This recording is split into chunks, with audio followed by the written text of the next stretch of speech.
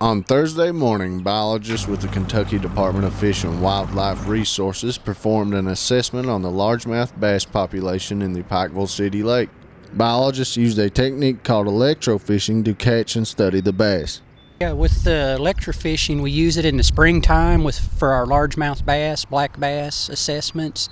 And with the management, we need to know what the numbers are, health, size, our length frequencies, so we know if we need to do some supplemental stocking or we need to modify regulations on the particular lake.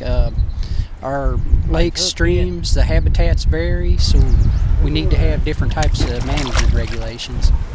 While some may question if electro-fishing harms the fish, biologists explain how electro-fishing is a better alternative than other methods to catch and study the bass. The electro-fishing, we use it because it's really the safest and best method we have to collect the fish. It's real efficient for us versus if you want to use rod and reel. Nets can be hard on fish. They used to, years ago, use a chemical that you could put in the water, but you're actually killing the bass just to look at them.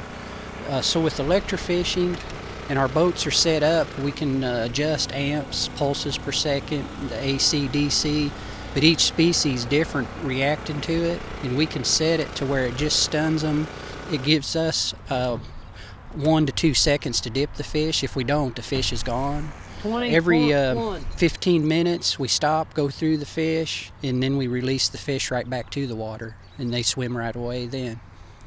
While other area lakes have a largemouth bass population with 12 to 15% of the bass being greater than 15 inches in length, the Pikeville City Lake hosts a largemouth bass population with over 50% of the bass being greater than 15 inches. For EKB Evening News at 6, I'm Ronnie Hilton.